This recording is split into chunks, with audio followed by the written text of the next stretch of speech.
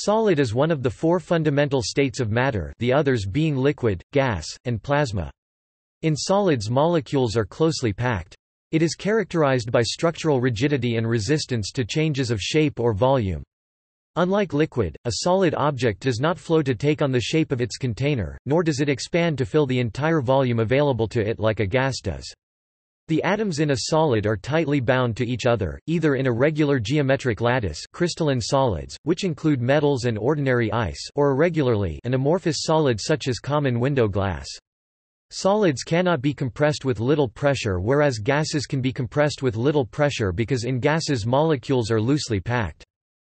The branch of physics that deals with solids is called solid-state physics, and is the main branch of condensed matter physics, which also includes liquids.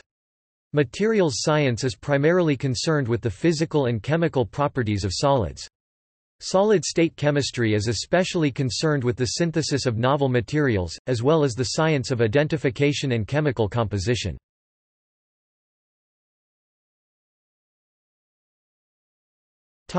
Microscopic description. The atoms, molecules or ions that make up solids may be arranged in an orderly repeating pattern, or irregularly.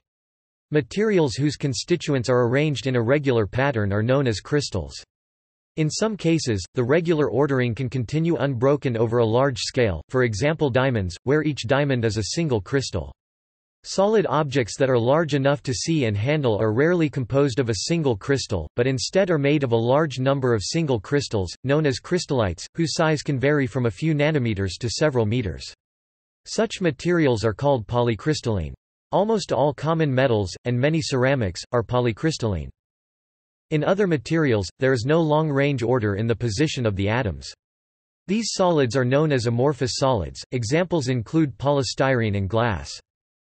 Whether a solid is crystalline or amorphous depends on the material involved, and the conditions in which it was formed. Solids that are formed by slow cooling will tend to be crystalline, while solids that are frozen rapidly are more likely to be amorphous.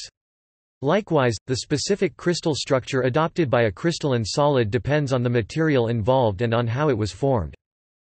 While many common objects, such as an ice cube or a coin, are chemically identical throughout, many other common materials comprise a number of different substances packed together. For example, a typical rock is an aggregate of several different minerals and mineraloids, with no specific chemical composition.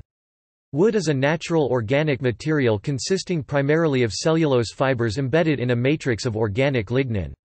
In materials science, composites of more than one constituent material can be designed to have desired properties.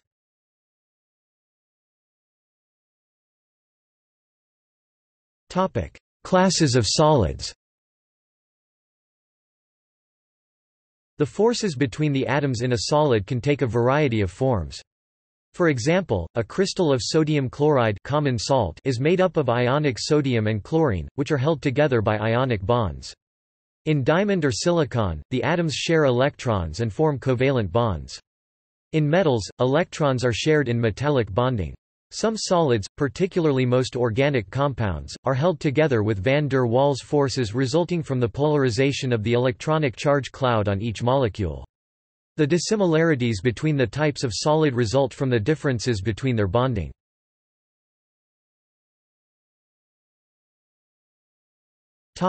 Metals. Metals typically are strong, dense, and good conductors of both electricity and heat. The bulk of the elements in the periodic table, those to the left of a diagonal line drawn from boron to polonium, are metals. Mixtures of two or more elements in which the major component is a metal are known as alloys. People have been using metals for a variety of purposes since prehistoric times. The strength and reliability of metals has led to their widespread use in construction of buildings and other structures, as well as in most vehicles, many appliances and tools, pipes, road signs and railroad tracks. Iron and aluminium are the two most commonly used structural metals, and they are also the most abundant metals in the Earth's crust. Iron is most commonly used in the form of an alloy, steel, which contains up to 2.1% carbon, making it much harder than pure iron. Because metals are good conductors of electricity, they are valuable in electrical appliances and for carrying an electric current over long distances with little energy loss or dissipation. Thus, electrical power grids rely on metal cables to distribute electricity. Home electrical systems, for example, are wired with copper for its good conducting properties and easy machinability. The high thermal conductivity of most metals also makes them useful for stovetop cooking utensils. The study of metallic elements and their alloys makes up a significant portion of the fields of solid-state chemistry, physics, materials science and engineering. Metallic solids are held together by a high density of shared, delocalized electrons, known as metallic bonding. In a metal, atoms readily lose their outermost valence electrons, forming positive ions. The free electrons are spread over the entire solid, which is held together firmly by electrostatic interactions between the ions and the electron cloud. The large number of free electrons gives metals their high values of electrical and thermal conductivity. The free electrons also prevent transmission of visible light, making metals opaque, shiny and lustrous. More advanced models of metal properties consider the effect of the positive ions cores on the delocalized electrons. As most metals have crystalline structure, those ions are usually arranged into a periodic lattice.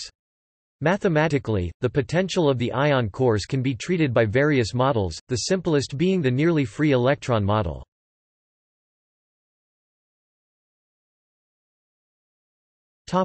Minerals. Minerals are naturally occurring solids formed through various geological processes under high pressures. To be classified as a true mineral, a substance must have a crystal structure with uniform physical properties throughout. Minerals range in composition from pure elements and simple salts to very complex silicates with thousands of known forms. In contrast, a rock sample is a random aggregate of minerals and/or mineraloids, and has no specific chemical composition. The vast majority of the rocks of the Earth's crust consist of quartz, crystalline silicon oxide, feldspar, mica, chlorite, kaolin, calcite, epidote, olivine, augite, hornblende, magnetite, hematite, limonite and a few other minerals. Some minerals, like quartz, mica or feldspar are common, while others have been found in only a few locations worldwide. The largest group of minerals by far is the silicates. Most rocks are 95% silicates, which are composed largely of silicon and oxygen, with the addition of ions of aluminium, magnesium, iron, calcium and other metals.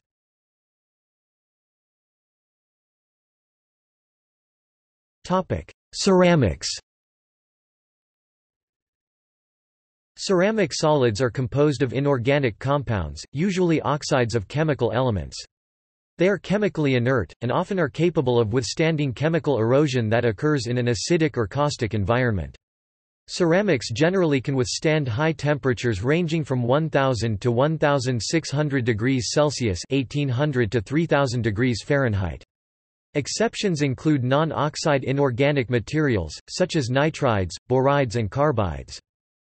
Traditional ceramic raw materials include clay minerals such as kaolinite. More recent materials include aluminium oxide, alumina. The modern ceramic materials, which are classified as advanced ceramics, include silicon carbide and tungsten carbide. Both are valued for their abrasion resistance, and hence find use in such applications as the wear plates of crushing equipment in mining operations.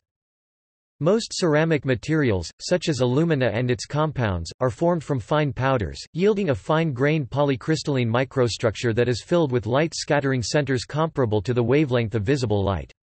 Thus, they are generally opaque materials, as opposed to transparent materials.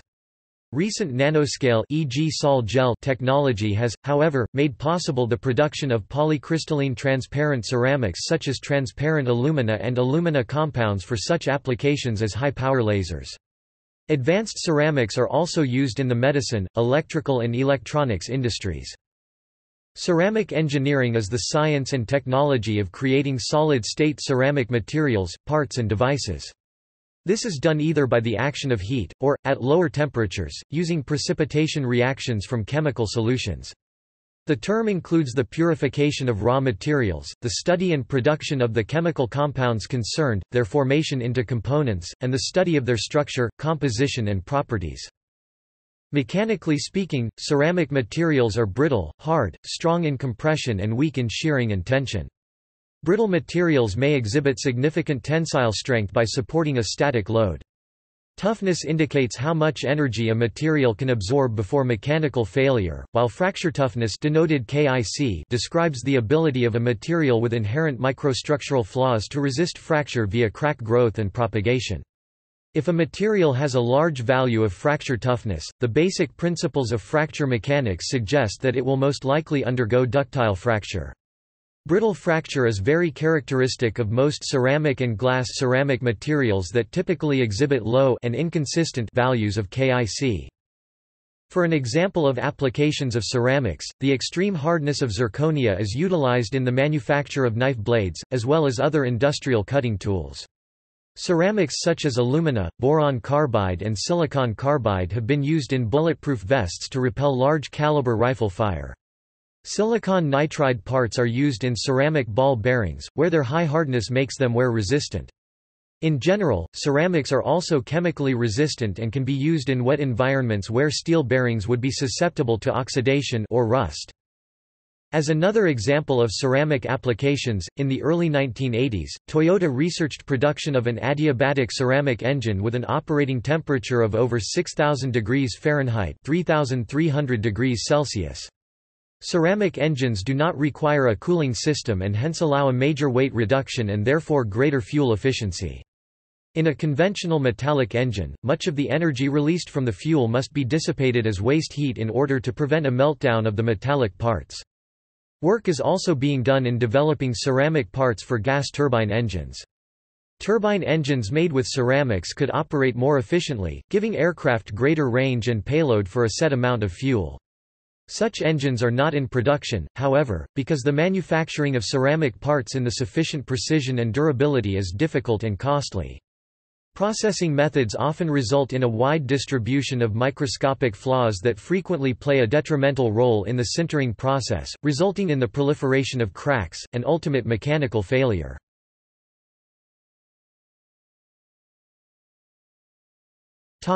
Glass ceramics. Glass ceramic materials share many properties with both non-crystalline glasses and crystalline ceramics. They are formed as a glass, and then partially crystallized by heat treatment, producing both amorphous and crystalline phases so that crystalline grains are embedded within a non-crystalline intergranular phase. Glass ceramics are used to make cookware, originally known by the brand name Corningware, and stovetops that have both high resistance to thermal shock and extremely low permeability to liquids. The negative coefficient of thermal expansion of the crystalline ceramic phase can be balanced with the positive coefficient of the glassy phase. At a certain point, approximately 70% crystalline, the glass ceramic has a net coefficient of thermal expansion close to zero. This type of glass ceramic exhibits excellent mechanical properties and can sustain repeated and quick temperature changes up to 1000 degrees Celsius. Glass ceramics may also occur naturally when lightning strikes the crystalline, e.g. quartz, grains found in most beach sand. In this case, the extreme and immediate heat of the lightning, approximately 2500 degrees Celsius, creates hollow, branching root-like structures called fulgurite via fusion.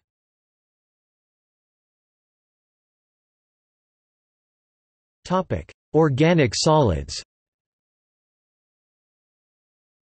Organic chemistry studies the structure, properties, composition, reactions, and preparation by synthesis or other means of chemical compounds of carbon and hydrogen, which may contain any number of other elements such as nitrogen, oxygen and the halogens, fluorine, chlorine, bromine and iodine. Some organic compounds may also contain the elements phosphorus or sulfur. Examples of organic solids include wood, paraffin wax, naphthalene and a wide variety of polymers and plastics.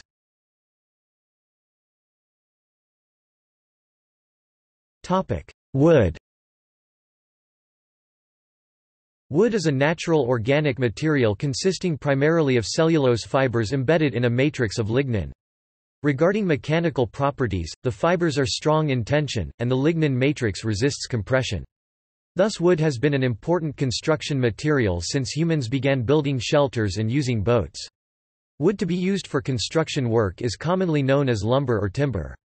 In construction, wood is not only a structural material, but is also used to form the mold for concrete. Wood-based materials are also extensively used for packaging, e.g. cardboard, and paper, which are both created from the refined pulp. The chemical pulping processes use a combination of high temperature and alkaline Kraft or acidic sulfite chemicals to break the chemical bonds of the lignin before burning it out.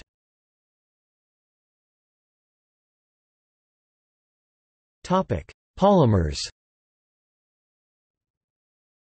One important property of carbon in organic chemistry is that it can form certain compounds, the individual molecules of which are capable of attaching themselves to one another, thereby forming a chain or a network. The process is called polymerization and the chains or networks polymers, while the source compound is a monomer. Two main groups of polymers exist, those artificially manufactured or referred to as industrial polymers or synthetic polymers plastics, and those naturally occurring as biopolymers.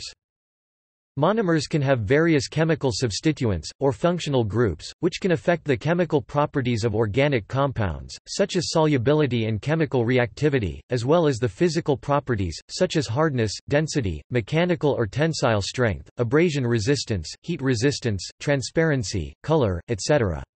In proteins, these differences give the polymer the ability to adopt a biologically active conformation in preference to others. See self-assembly. People have been using natural organic polymers for centuries in the form of waxes and shellac, which is classified as a thermoplastic polymer. A plant polymer named cellulose provided the tensile strength for natural fibers and ropes, and by the early 19th century natural rubber was in widespread use. Polymers are the raw materials, the resins, used to make what are commonly called plastics. Plastics are the final product, created after one or more polymers or additives have been added to a resin during processing, which is then shaped into a final form. Polymers that have been around, and that are in current widespread use, include carbon-based polyethylene, polypropylene, polyvinyl chloride, polystyrene, nylons, polyesters, acrylics, polyurethane, and polycarbonates, and silicon-based silicones. Plastics are generally classified as commodity, specialty, and engineering plastics.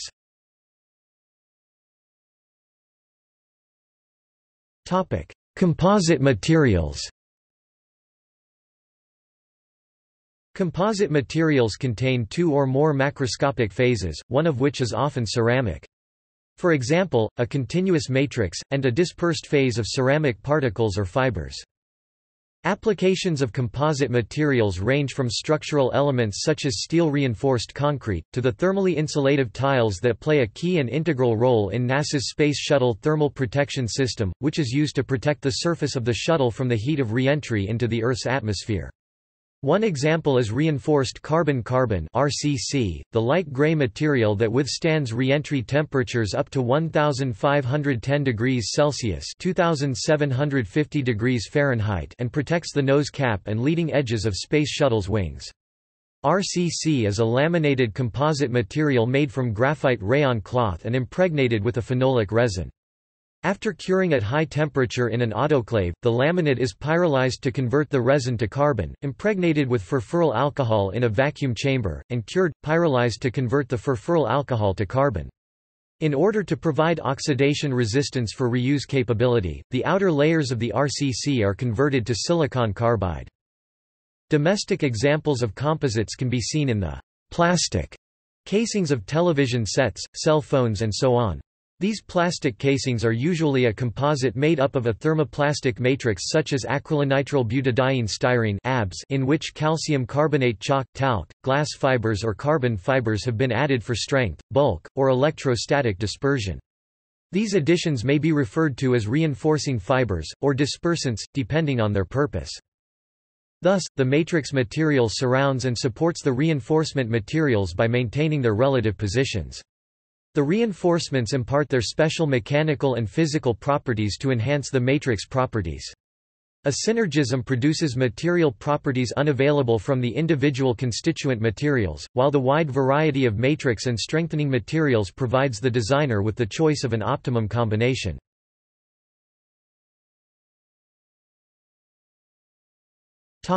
Semiconductors. Semiconductors are materials that have an electrical resistivity and conductivity between that of metallic conductors and non-metallic insulators. They can be found in the periodic table moving diagonally downward right from boron. They separate the electrical conductors or metals to the left from the insulators to the right. Devices made from semiconductor materials are the foundation of modern electronics, including radio, computers, telephones, etc. Semiconductor devices include the transistor, solar cells, diodes and integrated circuits. Solar photovoltaic panels are large semiconductor devices that directly convert light into electrical energy. In a metallic conductor, current is carried by the flow of electrons. But in semiconductors, current can be carried either by electrons or by the positively charged holes in the electronic band structure of the material. Common semiconductor materials include silicon, germanium and gallium arsenide.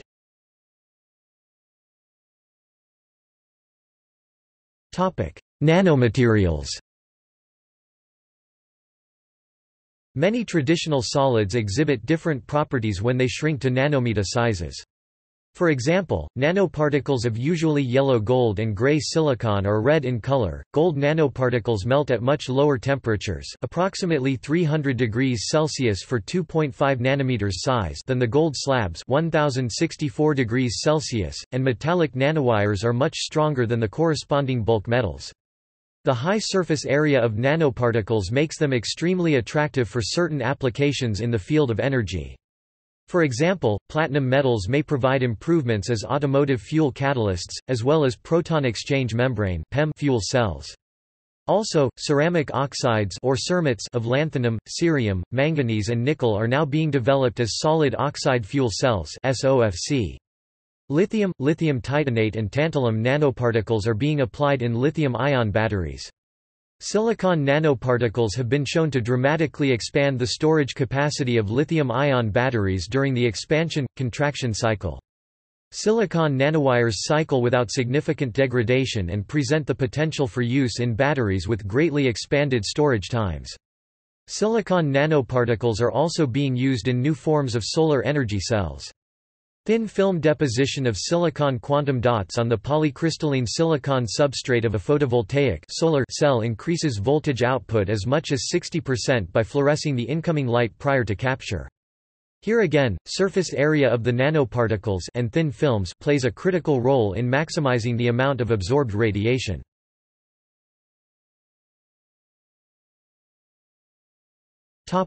Biomaterials.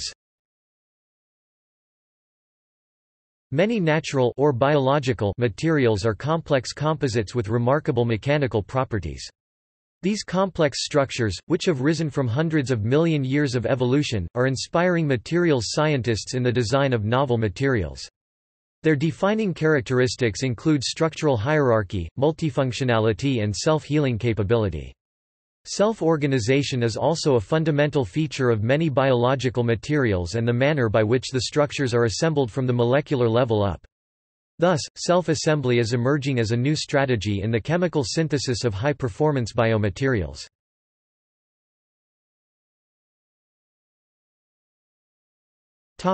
Physical properties. Physical properties of elements and compounds that provide conclusive evidence of chemical composition include odor, color, volume, density, mass per unit volume, melting point, boiling point, heat capacity, physical form and shape at room temperature, solid, liquid or gas, cubic, trigonal crystals, etc., hardness, porosity, index of refraction and many others. This section discusses some physical properties of materials in the solid state.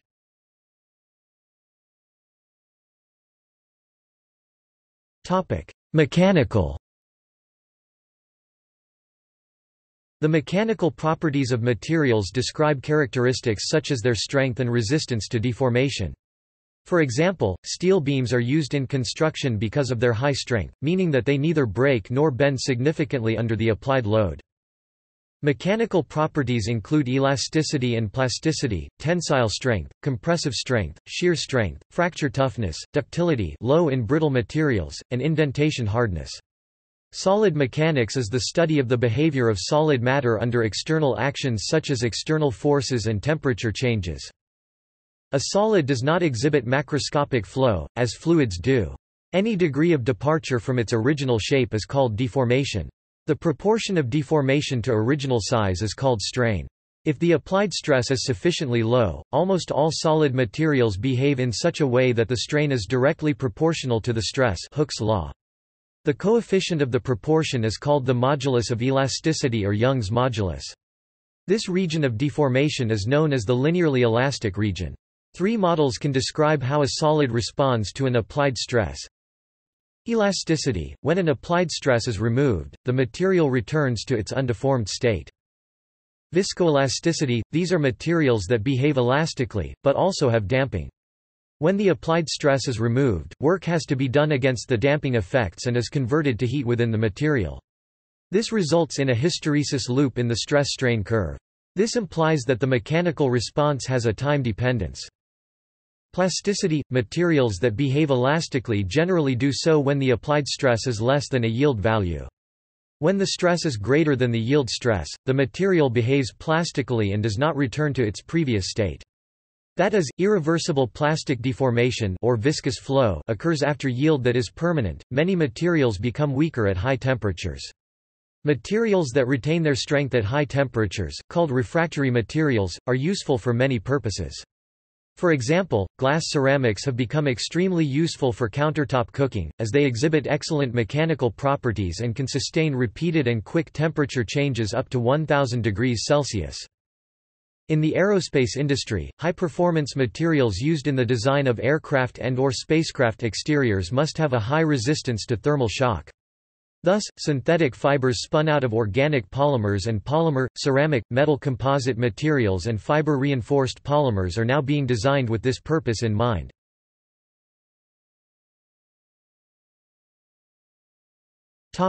Thermal. Because solids have thermal energy, their atoms vibrate about fixed mean positions within the ordered or disordered lattice. The spectrum of lattice vibrations in a crystalline or glassy network provides the foundation for the kinetic theory of solids. This motion occurs at the atomic level, and thus cannot be observed or detected without highly specialized equipment, such as that used in spectroscopy. Thermal properties of solids include thermal conductivity, which is the property of a material that indicates its ability to conduct heat. Solids also have a specific heat capacity, which is the capacity of a material to store energy in the form of heat or thermal lattice vibrations.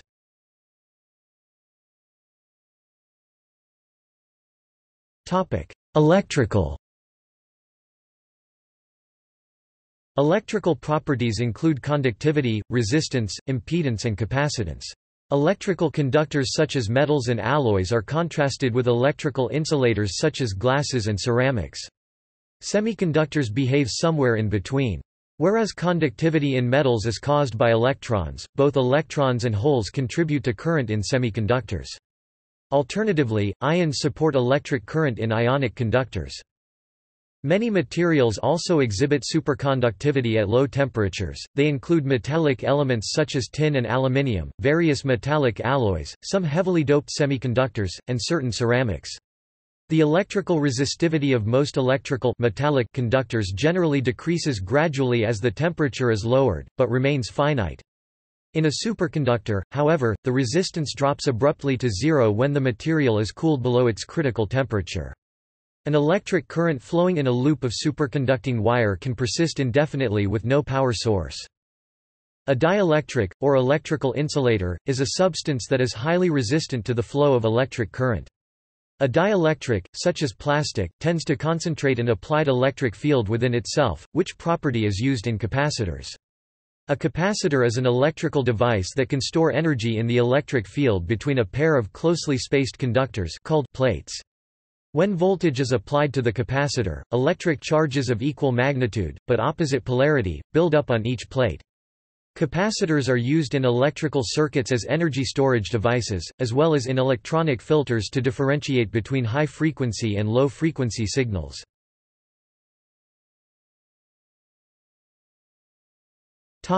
Electro-mechanical. Piezoelectricity is the ability of crystals to generate a voltage in response to an applied mechanical stress. The piezoelectric effect is reversible in that piezoelectric crystals, when subjected to an externally applied voltage, can change shape by a small amount. Polymer materials like rubber, wool, hair, wood fiber, and silk often behave as electrodes.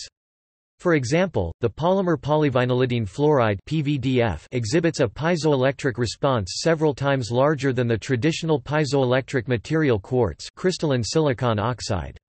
The deformation, approximately 0.1%, lends itself to useful technical applications such as high-voltage sources, loudspeakers, lasers, as well as chemical, biological, and acousto-optic sensors and/or transducers.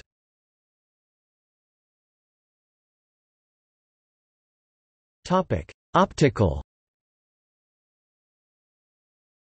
materials can transmit, e.g. glass, or reflect, e.g. metals, visible light. Many materials will transmit some wavelengths while blocking others. For example, window glass is transparent to visible light, but much less so to most of the frequencies of ultraviolet light that cause sunburn. This property is used for frequency-selective optical filters, which can alter the color of incident light. For some purposes, both the optical and mechanical properties of a material can be of interest. For example, the sensors on an infrared homing, heat-seeking missile must be protected by a cover that is transparent to infrared radiation. The current material of choice for high-speed infrared-guided missile domes is single-crystal sapphire. The optical transmission of sapphire does not actually extend to cover the entire mid-infrared range, 3 to 5 micrometers, but starts to drop off at wavelengths greater than approximately 4.5 micrometers at room temperature. While the strength of sapphire is better than that of other available mid-range infrared dome materials at room temperature, it weakens above 600 degrees Celsius. A long-standing trade-off exists between optical bandpass and mechanical durability. New materials such as transparent ceramics or optical nanocomposites may provide improved performance. Guided light wave transmission involves the field of fiber optics and the ability of certain glasses to transmit, simultaneously and with low loss of intensity, a range of frequencies, multimode optical waveguides with little interference between them. Optical waveguides are used as components in integrated optical circuits or as the transmission medium in optical communication systems.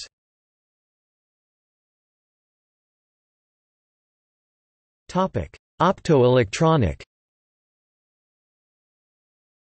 A solar cell or photovoltaic cell is a device that converts light energy into electrical energy. Fundamentally, the device needs to fulfill only two functions: photo-generation of charge carriers, electrons and holes, in a light-absorbing material, and separation of the charge carriers to a conductive contact that will transmit the electricity, simply put, carrying electrons off through a metal contact into an external circuit. This conversion is called the photoelectric effect, and the field of research related to solar cells is known as photovoltaics. Solar cells have many applications. They have long been used in situations where electrical power from the grid is unavailable, such as in remote area power systems, Earth-orbiting satellites and space probes, handheld calculators, wrist watches, remote radio telephones and water pumping applications. More recently, they are starting to be used in assemblies of solar modules, photovoltaic arrays, connected to the electricity grid through an inverter, that is not to act as a sole supply but as an additional electricity source. All solar cells require a light-absorbing material contained within the cell structure to absorb photons and generate electrons via the photovoltaic effect. The materials used in solar cells tend to have the property of preferentially absorbing the wavelengths of solar light that reach the Earth's surface. Some solar cells are optimized for light absorption beyond Earth's atmosphere, as well.